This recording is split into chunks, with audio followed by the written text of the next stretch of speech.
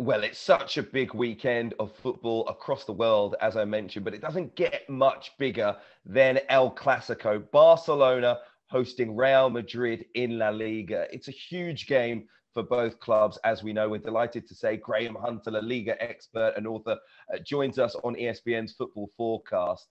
Graham, just looking ahead to this game, I don't think neither club's in exactly the place that they would love to be right now. Maybe Barcelona are quite worse off, though. No Lionel Messi, no Sergio Ramos, two of the huge figures of El Clasico over the last decade. How do you think that changes things? The beauty of this fixture, 247 in to Madrid and Barca playing, is that it will still thrill. It'll be full of creative wit.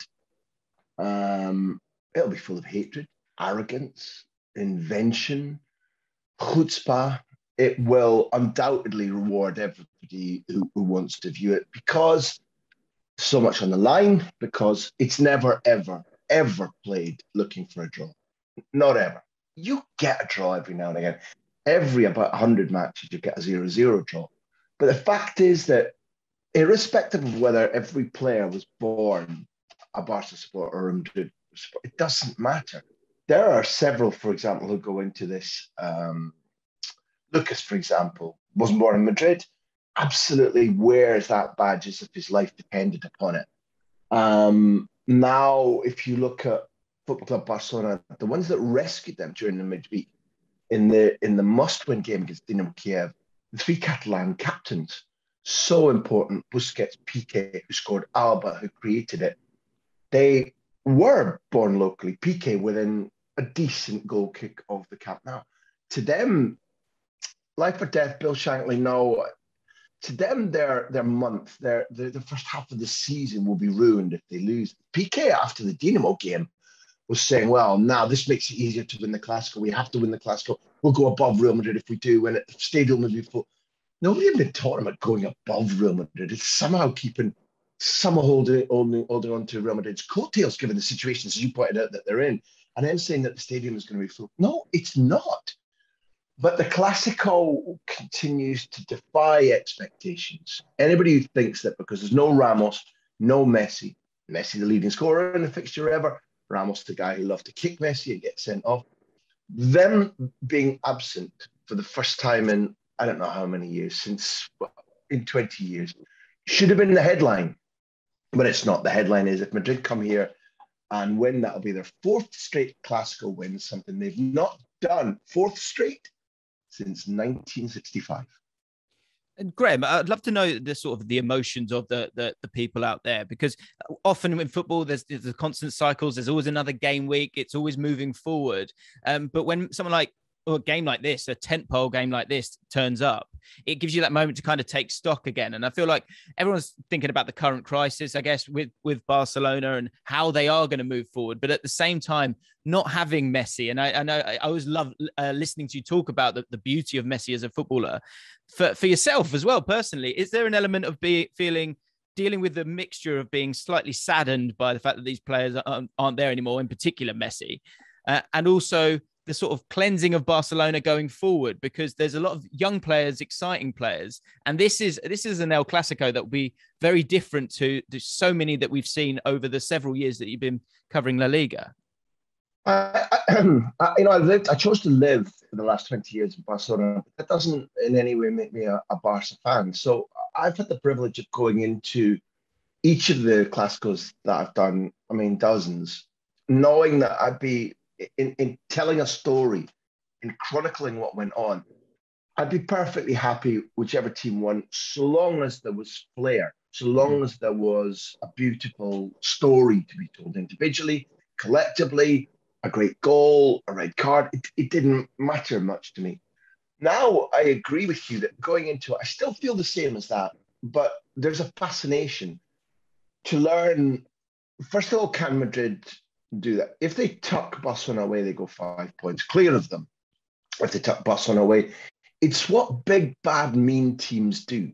They see a fledgling rival where, okay, there might be green shoots in recovery, and then you just, bam, there's one on the chin.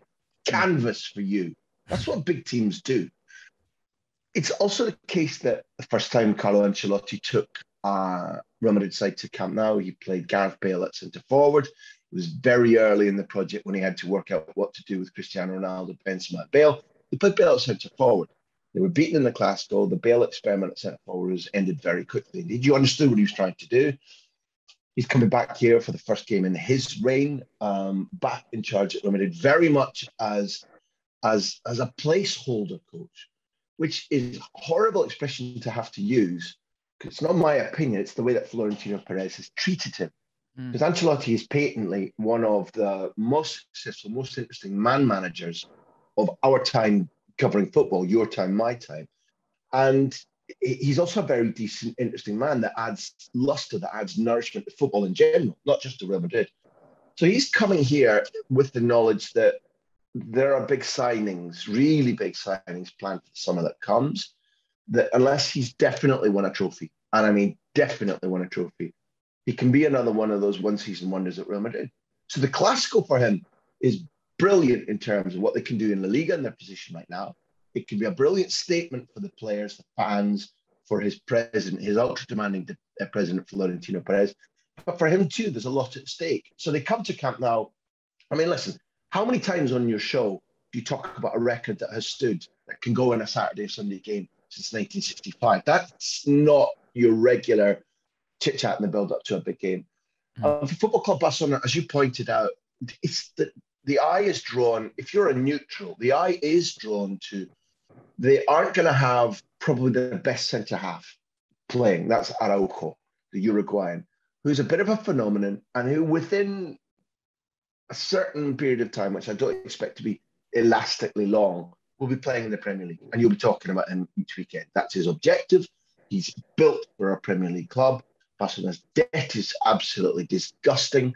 And therefore, Araujo is even in his breakthrough couple of seasons, isn't here forever. That's for sure. No Pedri. That makes a difference. Pedri's played in a couple of Clásicos and lost them both because he's only a one-season wonder at Barcelona so far, but he won't be fit. Jordi Alba came. I interviewed Alba in midweek after Dinamo Kiev came, and he had an ice pack this big. I don't know if he was limping or if he was dragging the ice pack because it was so heavy. Does he play? That's really crucial. How do they substitute Araujo at centre-back? Eric Garcia has been sent off twice so far this season, usually susceptible to pace and then dragging his opponent back. Well, have a little tickle at Vinicius, Eric, if you're going to be starting. But Gavi's the one that you're fixating on because we know about Ansu. He's the youngest scorer for Spain. He's the youngest scorer for Barcelona. He's the youngest ever scorer in the Champions League. His experience can't be flicked on like a switch, but his talent and his pace, those are givens.